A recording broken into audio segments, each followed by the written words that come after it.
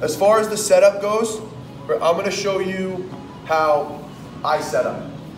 This isn't the end-all be-all of benching, right? I'm not saying that I'm the best bencher in the world, that you have to bench exactly like me, okay? This is just what I know works for me after 10 years of competing, right?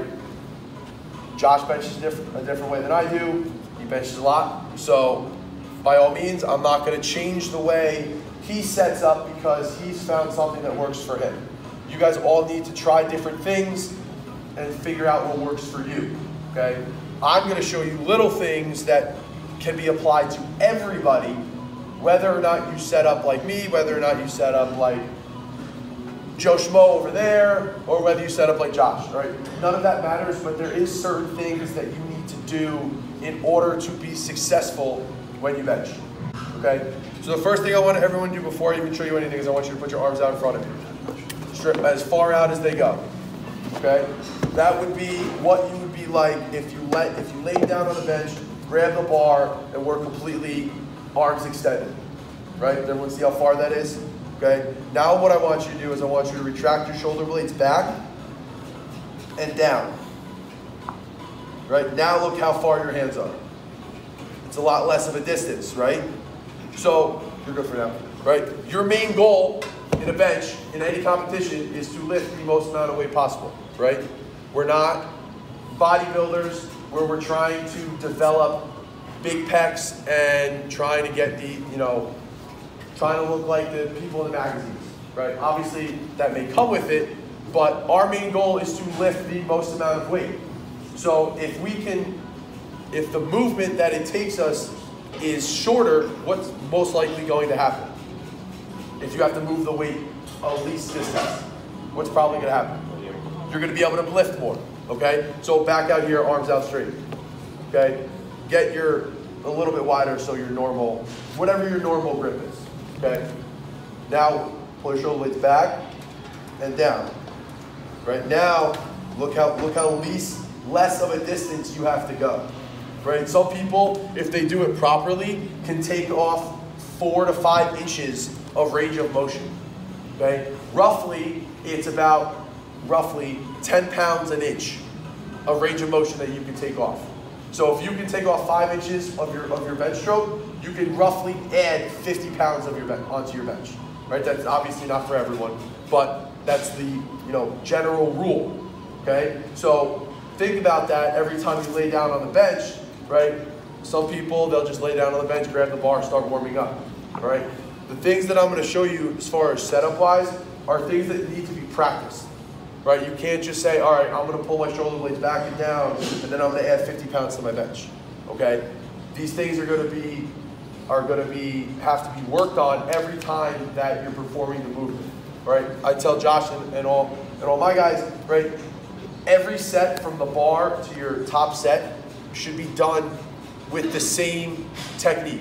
Obviously to the best of your ability, but you shouldn't just try hard when there's 315 on the bar, right? So your setup should look exactly the same whether or not it's the bar or whether it's 405. Because you're practicing those good habits every set that you're taking. And the more practice you get, the more it becomes second nature, right? So I'm sure some of you guys, when it comes time to hang clean, right, it's easy because you've been doing it for so long. And it just comes natural and you just hang clean, right?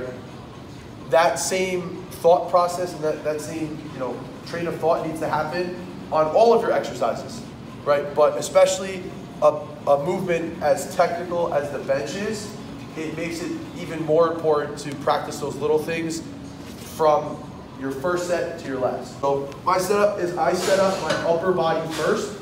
So I'll pull my shoulder blades together and down. I'll set my feet. I'll get the bar, take the bar out, and wrap. Oh, there goes my hand. All right, so that's my setup, right? Your setup may be completely different after we work on it a little bit, but there's certain things that I've done, that I do, that you should take and put into your own bench training. So the first thing was setting up my upper body, right? You always want to set your upper body up first because that's what's actually contacting the bench, right? So if you look, Josh, right? So Josh is going to show you his setup.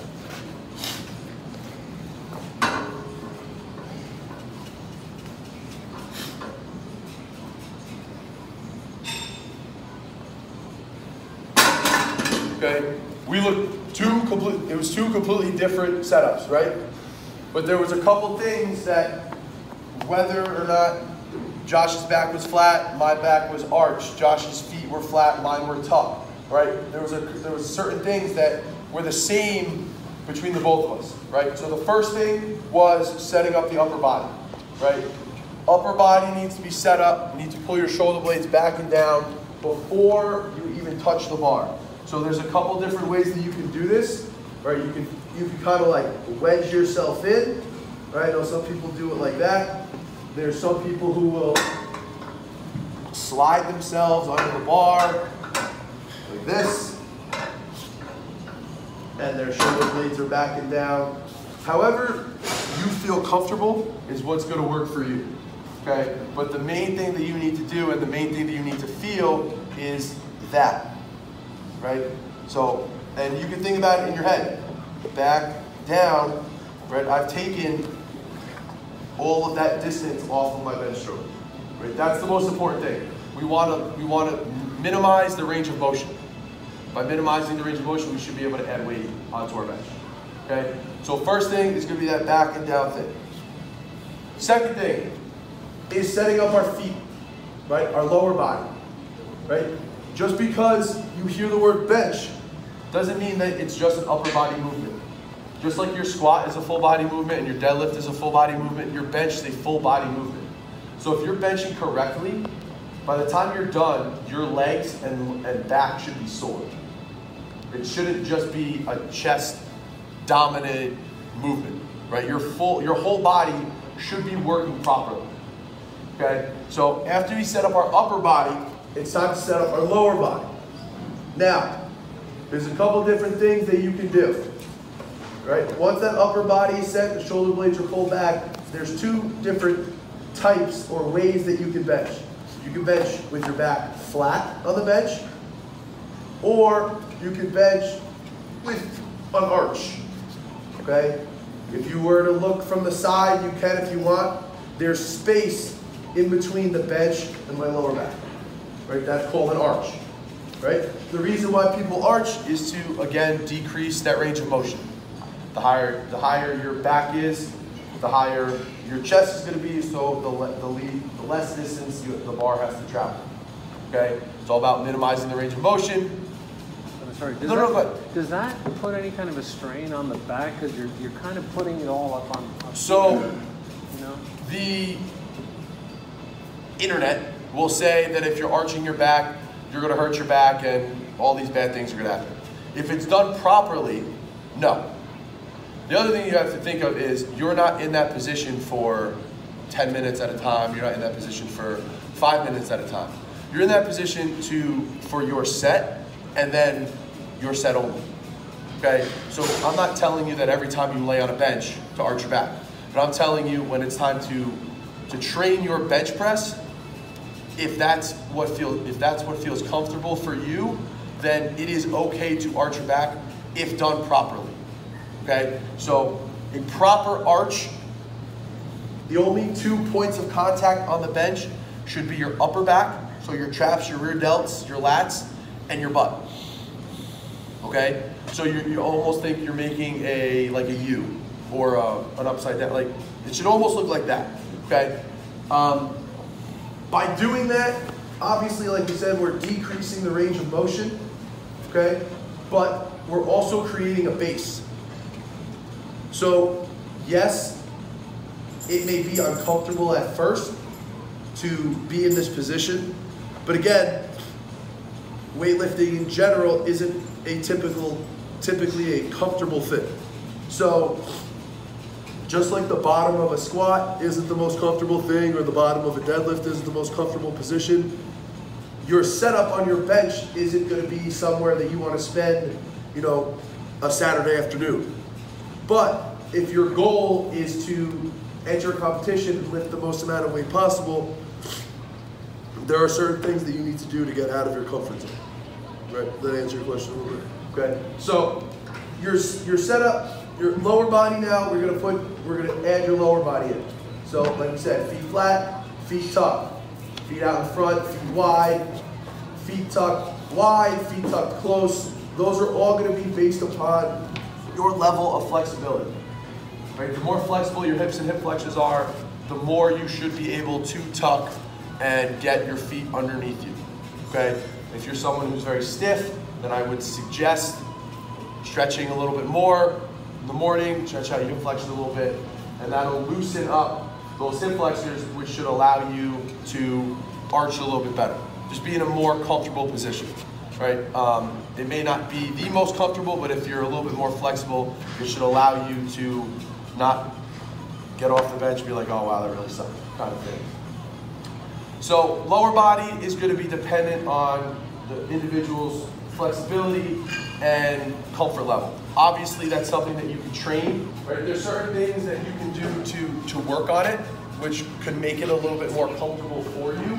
This is what I did when I first started competing to really work on my arch, is set up around a foam roller. So the only 2 points of contact are my upper back and my butt, and it's the same movement every time, right? If you've never arched before, I would not suggest just picking up this foam roller and trying to arch around it. But that is something that if you're working on your flexibility more and you want to kind of gauge how flexible your hips are, just kind of set up around it and see if your upper back and butt are touching. If they're not touching, that means that you don't have that flexibility yet to have that kind of arch, right? Your body almost molds around it. So if I were to do that again, like this, and I asked Josh to pull out the foam roller, he should be able to, and nothing changes. Right? My body position doesn't move.